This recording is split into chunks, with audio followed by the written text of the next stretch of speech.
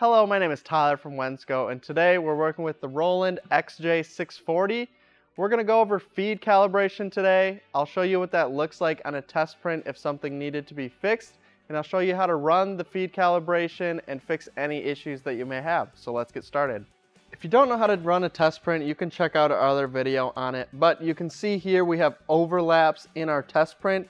This is typically a feed calibration issue. We're just going to need to space this out a little bit. So we'll go ahead and show you now how to run that calibration.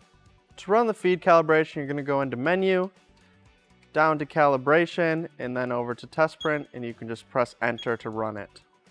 So what you're looking for is the place where this bottom bar and the top bar meet so that there's no gap in the middle.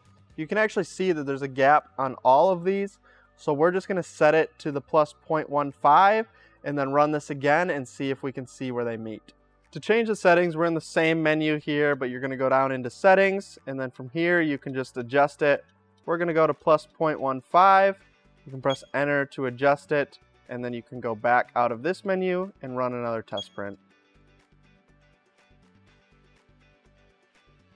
So during the second run, you can see over here we still have a space, but if you look closer to this side, there isn't much of a space here. So we're going to go back in and set it to negative 0.45 and then rerun it again to see how it looks.